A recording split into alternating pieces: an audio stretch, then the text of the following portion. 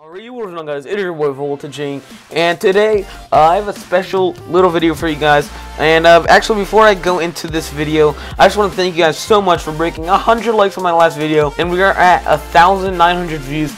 Absolutely insane the support that you guys gave me on that last video. I'm really glad that I helped a lot of you guys out. But let's get into this one that might help you out too.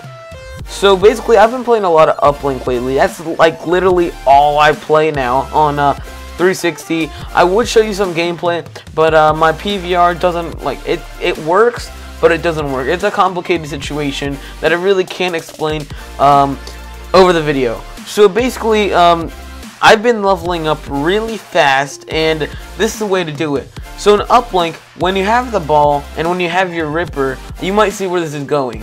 So when you have the ball, you get 200 points per kill. When you have the Ripper, you get 300 points per kill with the ball in your hand. So that's 300 points a kill. So if you get 3 kills, you already have 900 points, and you're about to get your hater, and you already have your Wraith by then if you're running Wraith. So this is really helps you out if you want to get your streaks fast.